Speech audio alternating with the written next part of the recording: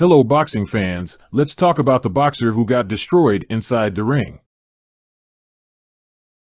On December 21, 2019, Kyotaro Fujimoto, with 21 wins, 13 knockouts, and 1 loss from Japan, faced the undefeated and hard-hitter Dubois with 13 wins and 12 knockouts from the United Kingdom.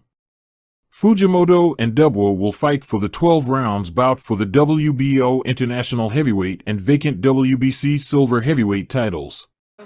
In the first round, Fujimoto absorbed heavy punches coming from Dubois. Right on the end of it, or everything that Daniel throws. Andy felt to the jaw. Go, and I suppose that's a success of its own. In the second round, Fujimoto was down on the canvas with a straight hand coming from Dubois. Maybe from the waist, because he hasn't got quite. Oh, good jab. He's put him down with a jab. Would you believe it? Fujimoto was able to make his feet, however, he absorbed heavy punches. Then, down again for the second time with a huge right hand coming from Dubois. Fujimoto was badly hurt and referee Victor Wallin quickly waved the fight off, declaring Dubois a winner via knockout in round 2. Another big, solid, and the right cross as well.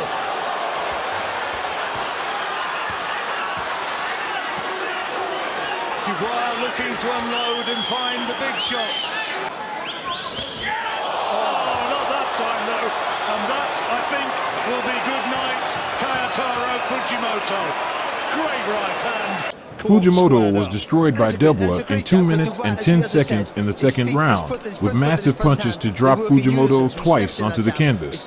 It is, and he could jab a bit. So too Lennox Lewis, but he can bang as well. Look at that right hand.